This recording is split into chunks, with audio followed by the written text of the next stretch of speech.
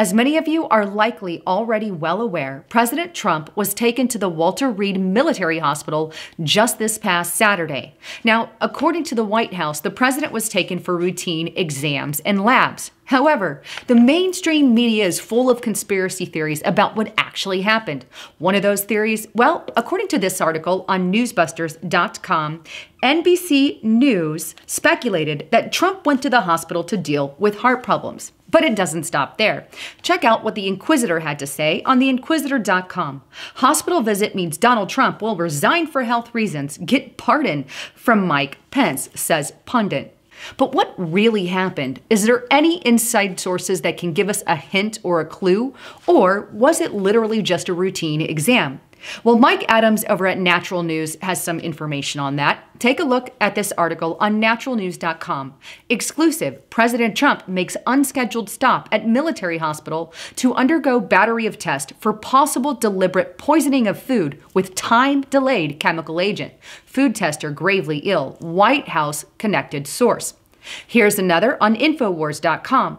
White House source, Trump made unexpected hospital visit to test for intentional poisoning. Food tester was first rushed to the hospital and doctors believe there was an exposure to time-delayed poison.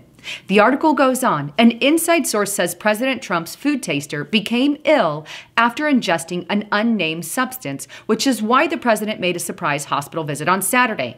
In an official statement, the White House said President Trump visited the Walter Reed Military Hospital in Bethesda, Maryland, for a quick exam and labs. The hospital visit was not listed on the president's public schedule, according to media outlets, which indicate that the visit was not a physical routine exam. Additionally, the inside source said his food taster was rushed to the facility after becoming extremely ill.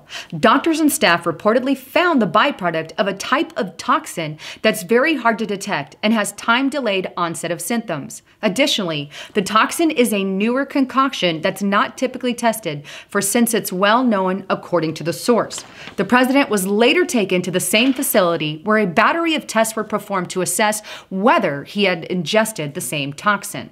There is an ongoing investigation into the matter.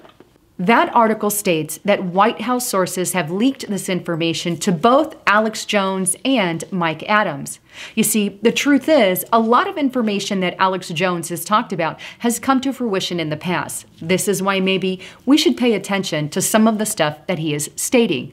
On another note, what is the president actually saying happened? Take a look at his tweet on his Twitter page that he tweeted out on Saturday. Visited a great family of a young man under major surgery at the amazing Walter Reed Medical Center. Those are truly some of the best doctors anywhere in the world. Also began phase 1 of my yearly physical. Everything very good. Great. Will complete next year. According to the president, it was just a routine exam. However, if there really was an assassination attempt on the president's life via food poisoning, would he even be able to make it public, especially if the investigation was still ongoing? Well, that's a question that we need to address. Either way, don't pay attention to the mainstream media liars like NBC, who's trying to say he has some kind of heart issue, because time and time again, they twist and make up stories to their benefit. Anyhow, ultimately, the decision is yours. What do you think? Was President Trump, was there an assassination attempt on his life? Or was it just a routine exam? I'd love to hear your comments and concerns. And please don't forget to check out my partner at hidewithlisa.com. Right now, they've got Black Friday specials of 40% off their VPN. Please make sure you have a VPN. Do not search the internet without it because you are risking all your personal information getting copied through a system of Google system and being put at risk. So check it out at hidewithlisa.com and get secure today. Anyhow, thanks again for tuning in. I'm Lisa Haven, signing out.